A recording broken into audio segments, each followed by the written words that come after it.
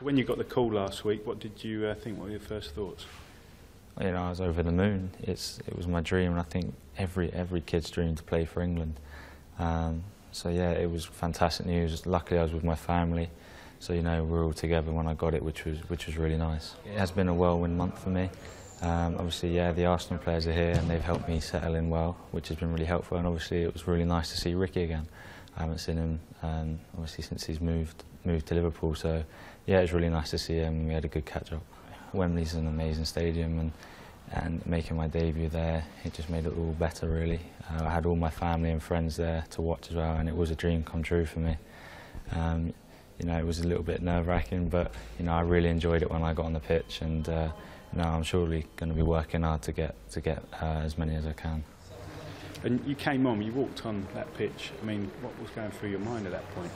Just excitement. I just wanted to get on here and kick a ball. You know, as I said before, it's every kid's dream to play for England and at Wembley. So you know, I just took it all in and really enjoyed it. And people are saying about the experience that yourself and the other young players can get over this 2-year campaign. What have you picked up so far? Is there anything that you've been able to add to your game? You know, it's just training with the boys here. You know, they're all like players of such quality, so you're just going to learn little things in training.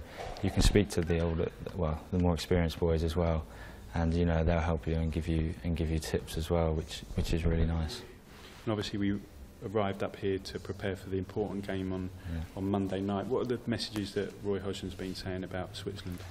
Well, we know they're going to be a good team. They had a good World Cup and they got some really quality players, so we're not going to go into it thinking it's going to be easy, because it's not. We've been working really hard over the last few days and over today and tomorrow to prepare ourselves well physically and mentally for the game. So we're going to go into it knowing it's going to be a test, but we'll give it our all and hopefully get a result out of it. There's a lot of young talent in this England squad and it's really exciting.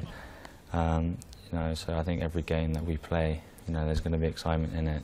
You know, the players have got a lot of flair, and yeah, you know, I think we'll be looking forward to a good game.